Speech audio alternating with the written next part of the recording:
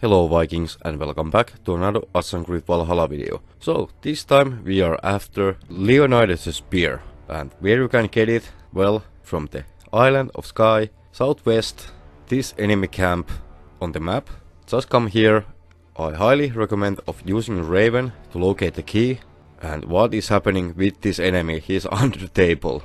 Back to the point, so we need to kill the enemy with the key or steal the key, whatever you want to do. In one of the houses you will see a chest with one lock, and spear of Leonidas will be yours after opening the chest. In my opinion, the spear is looking much better than it actually is. From all the spears that we are having in the game, I would say it is not the best, but definitely it is not the worst one. You will now see the stats from upgrade level 1 and upgrade level 10, and the perk of this weapon: increase attack, melee damage, range damage and ability damage when having at least one filled adrenaline slot. The bonuses: plus 10 attack, plus 15 melee damage, plus 15 range damage and plus 20 ability damage. So the perks are actually looking pretty okay, pretty good. However, when I was testing this spear with and without adrenaline slots filled, I did see little to no differences in damage. So here we are having all 4 slots full and we are getting anywhere from 30 to 50 damage. So let's consume our adrenaline the best we can and let's see if the damage is actually changing. For example, let's use Dive of the Valkyrie. Here we are having 359, and same kind of enemy we are having crit 359. So let's see.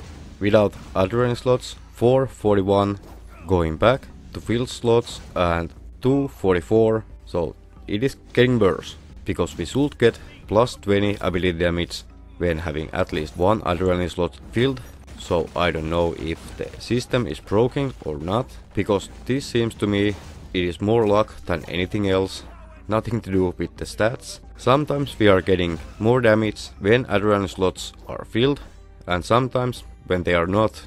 Well, I don't know what's going on. The perks feels a little bit broken for me. In spite of that, we are still having a little cool thing with the spear. When your adrenaline slot is filled, the spear starts to glow. So that is actually pretty cool, at least in my opinion. Let me know what you think of that in the comments down below. In conclusion, this weapon is pretty good, at least in my opinion. The perks, they are not activating for me as they should, at least not in my opinion. So definitely not the worst, not the best spear that we are having in the game, because it is really hard for any weapon to compete against. For example, Guybulk, that is just too OP. But let me know in the comments down below what weapons you like using and why.